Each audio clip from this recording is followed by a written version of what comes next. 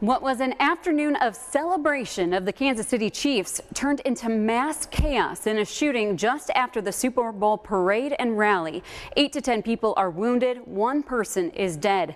Kansas City police said 2 people are now in custody. Good afternoon. Thanks for joining us. KRCG 13's Sierra Tate is there right now. She spoke with someone nearby the scene when it happened.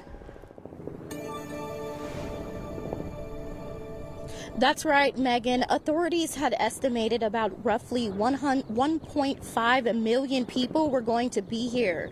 And in the streets of the parade and rally, just after the rally ended, people took cover. Now, people started running for cover. You can see in this video right here just how chaotic the scene was. I spoke with a woman who was leaving the rally when the shots went off and another who took cover. All of a sudden, we hear a bunch of pop, pop, pop, and I thought it was firecrackers, fireworks from the celebration. But then I realized it wasn't fireworks, so we just dropped to the ground.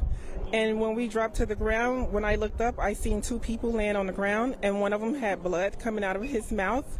And then I noticed a bunch of people started panicking and started running back towards me, so I got out of the way.